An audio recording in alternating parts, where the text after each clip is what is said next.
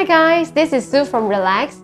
Today I'm going to talk to you guys about thermal flask and what are the things that you should look into when getting one.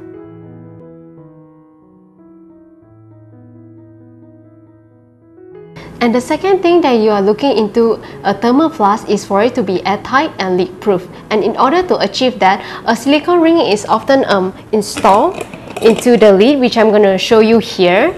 So this is the silicone pad, and you will often find this silicone ring under the lid itself. So I'll just share a little bit on a good quality and a lower quality of this silicone. Right, so for good quality silicone, it should be highly elastic, and it should be high heat resistant. And another thing is that it should smell pretty neutral. And for a bad quality silicone, it will actually have an unpleasant or quite a pungent smell or odor, and it will not last long because it will harden over the time.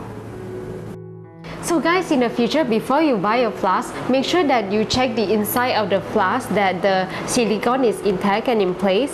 Another tip is to make sure that when you use it, don't over tighten your flask to prevent the stretching of the silicone inside.